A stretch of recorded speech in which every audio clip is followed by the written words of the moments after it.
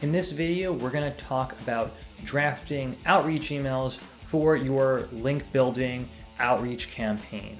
If you've checked out the other videos, you've seen that we've already talked about everything from crafting the perfect blog post to different types of link building outreach, including the kind of mechanics of everything from the Skyscraper technique to link roundups, mention outreach, and related blog post outreach. But now I want to spend some time specifically on drafting outreach emails. I've shown you some examples of our templates, but I want to talk more in depth about outreach emails, including everything from subject lines to the email contents themselves to email follow-up and cadence for these emails that you're going to be sending. The emails are really make or break for your link building outreach. You can have the most amazing blog post in the world, but if you don't have the right subject line, then your email won't get opened. And if you don't have the right body text in your email that appeals to the recipient, then it's not going to get read and they won't check out your link to your content and they won't end up linking to that. So your email has to be on point. Otherwise, all your time and efforts are wasted. Now, to save you some time, we drafted some email templates for you that you can work off of, and these can be your starting point. Just check out postaga.com/DL and you can get those templates. And you also have some more resources at your disposal, including a spreadsheet template for monitoring and tracking your email outreach. So now let's talk about subject lines. Your subject line determines whether the recipient of your email actually opens your email. Now, what can get that email opened? What can you do to get someone who has never heard from you before to open your completely unsolicited email and then read your content and hear what you have to say? There are a few primary motivators that I've seen that I've had success with. The first one is urgency. Think of like an expiring deal. Act now. The urgency of having to do something or missing out potentially on an opportunity and the fear of missing out is a powerful motivator. With outreach, though, it can be tricky because, well, what's the urgent need for them to act? And we'll talk about a few examples of subject lines to give you some ideas to play off of. The other one is curiosity. And this one I use fairly often, and I've had success with this. Giving them curiosity of, what's inside the email? What opportunity lies inside? Something that makes me want to take a peek at that email and just check out what they have to say. And some types of curiosity emails, just think of any email where the subject line ends in a question mark or a hint at the contents, but not saying it outright, like an email that ends in, ... Another type of email subject line that I've seen works well is something personalized, like actually personalized, that makes me want to see what's inside, because it appears as if this email was crafted just for me. Someone spent time and effort to create something appealing to me. One thing that I saw someone did with their newsletter that got me every time, and this was a mass email that they send out to hundreds or thousands of people. It was a construction industry news blog that had the subject line that was Andrew's Construction News. Now, I had no interest at all in construction industry news. I'm not really sure how I got on that email list, but my name was in the subject line, and so I wanted to see what was inside. What was this construction news crafted just for me? And it worked on me more than once, I am reluctant to admit. But here are kind of now some suggestions that I want to give you for coming up with some email subject lines. So like the first one, for your next Roundup post, ? This shows kind of curiosity, using that curiosity technique.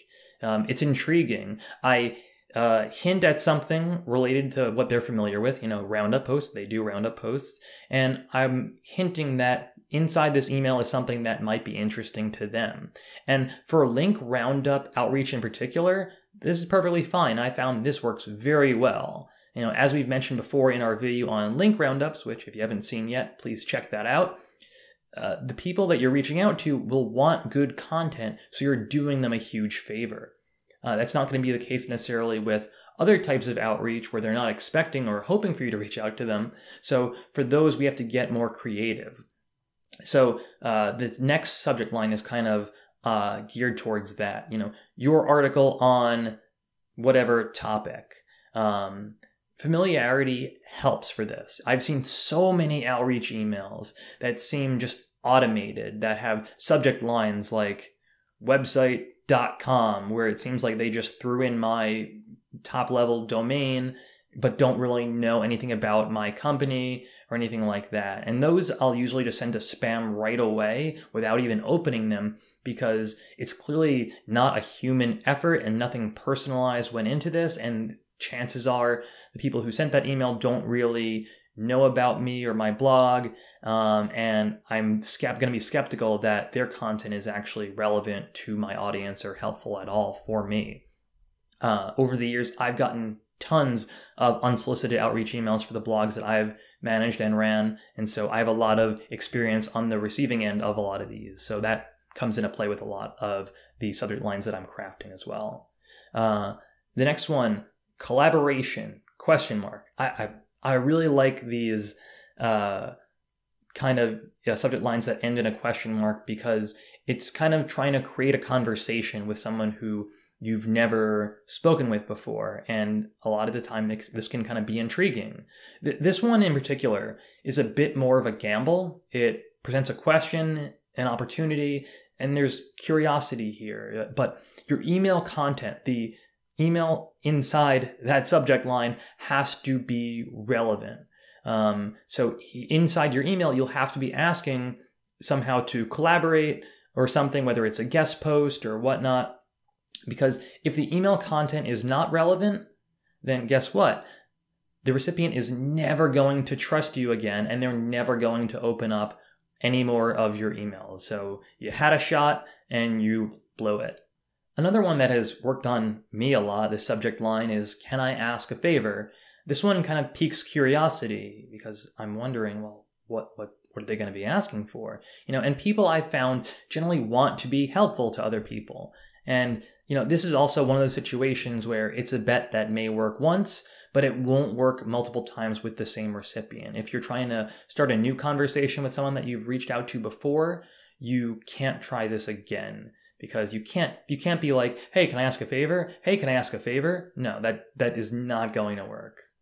Now, kind of with all these kind of ideas, when you're crafting subject lines, get creative, try out different things, and be tracking these subject lines in your spreadsheets as well, so you can see what your open rates are and what your response rates are to given subject lines, and see how those are performing.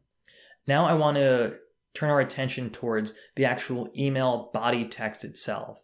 And I want to do a sample. This is specifically for a Roundup email. Now you can, as I mentioned before, you can check out all of our email templates. They're all free for you to download at postaga.com/DL. And this one is a sample email from a Roundup email. And I want to break this one down. So first I have, hey, insert name.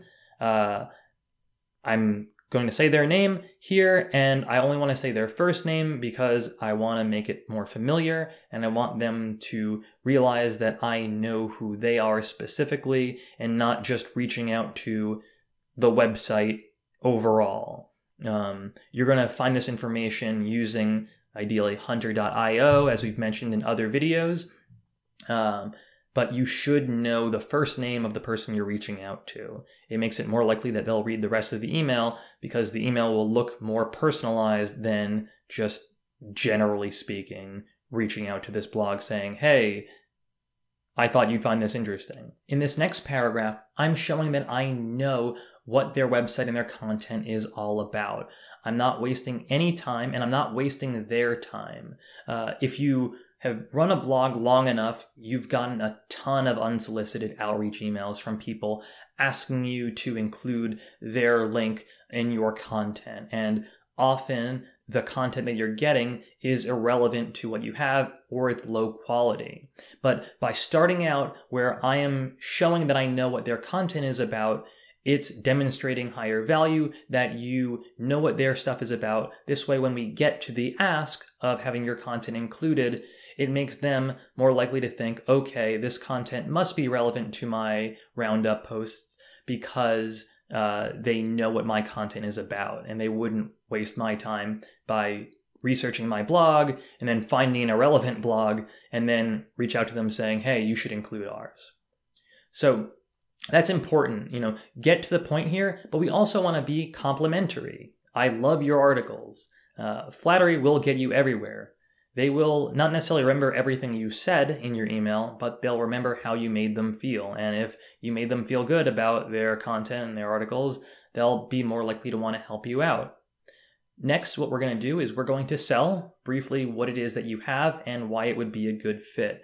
I kind of try and mention here at this point what is in the link that I'm going to be sharing before they get into it, because they may not click that link, or they may be hesitant to click that link.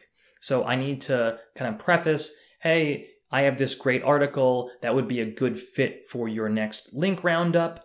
It's about this. And so showing that this content that I have is relevant to their link roundups will make them more likely to click that link. Because let's keep in mind, this is an unsolicited email.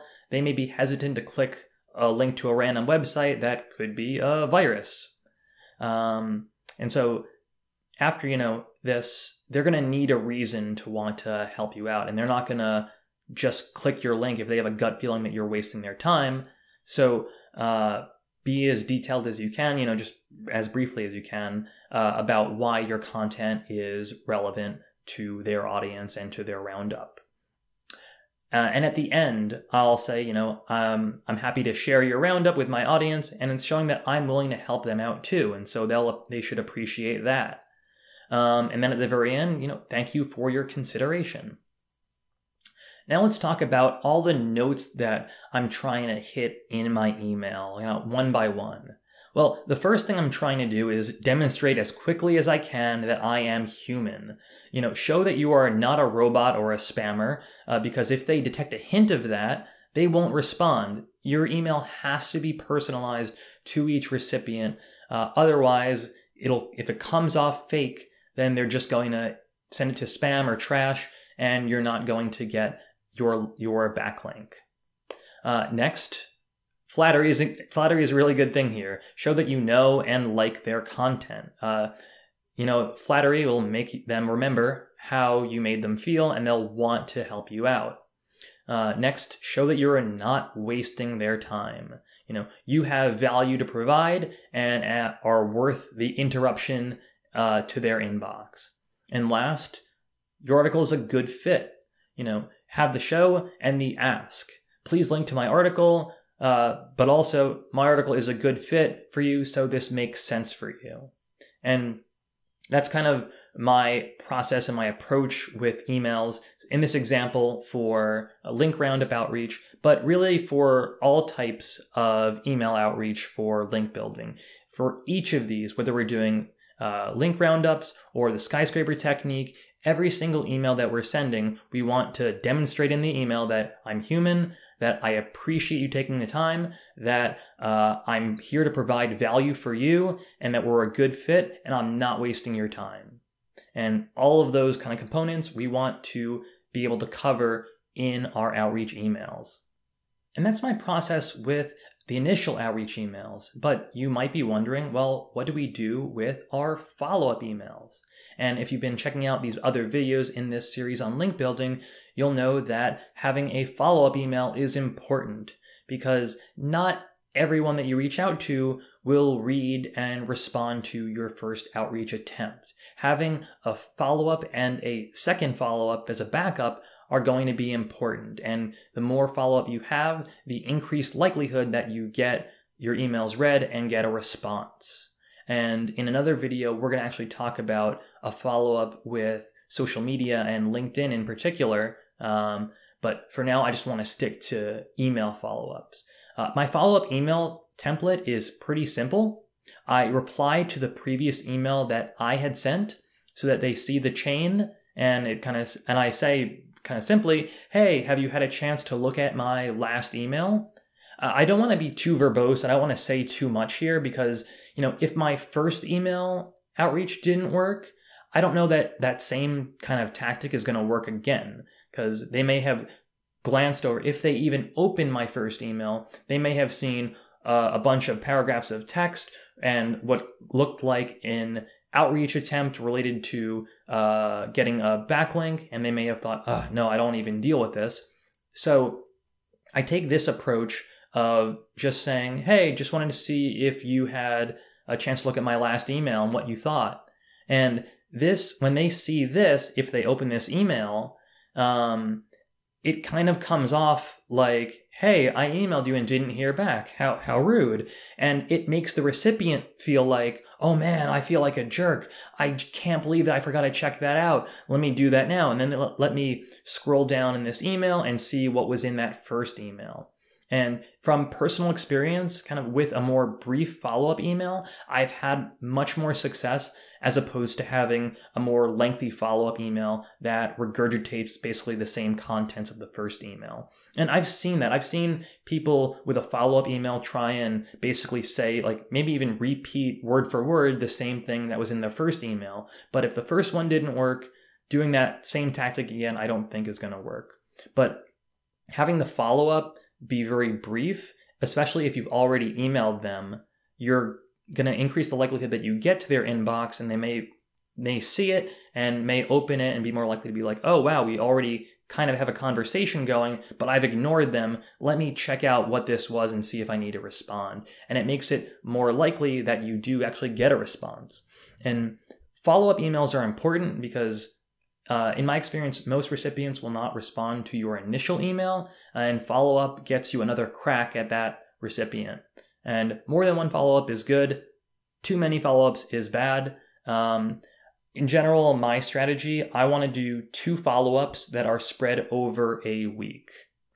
So if I send out my first email, let's say on a Monday, I'm going to send my first follow-up email on a Wednesday, 2 days after the first email, and I didn't get a response. And then if I don't get a response to that, I'm going to send another follow-up email on Friday, 2 days later. And so that's kind of the follow-up strategy that I have. So quickly recapping everything that we've talked about here. First, use our templates. Go to postaga.com/DL for inspiration. Basically, I don't want you to reinvent the wheel. Start from our templates in crafting your outreach emails to the people that you want to get a link from. And we have templates for everything from link roundup outreach to skyscraper technique and related content outreach. Everything that we're talking about, these other outreach method types in these other videos that we have in this series. So use our templates, come up with a good, interesting subject line, try out different ones. Remember, try out urgency, curiosity, something that can increase the likelihood that someone actually checks out your email, because the subject line is important. If you don't have an interesting subject, your email doesn't get opened, and then all your efforts are for naught. And with your emails and the subject lines, test. Try out different subject lines, try out different email body texts. And lastly, good follow-up is key. Don't just send one email, have a backup, have a follow-up. That's very simple. And then another follow-up to fall back on if the recipient doesn't respond to those first 2 emails. And that is a recap of everything you need to know about drafting emails related to a link building outreach campaign. And if you haven't yet, please like this video, subscribe to our channel, check out our other videos in this series on link building techniques and outreach. We have a lot of videos on every aspect of link building and outreach campaigns, everything from in-depth tutorial on the skyscraper technique to link Roundup outreach to crafting the perfect blog post for your link building outreach campaigns. And beyond that, please check out our websites at postdaga.com and offsprout.com.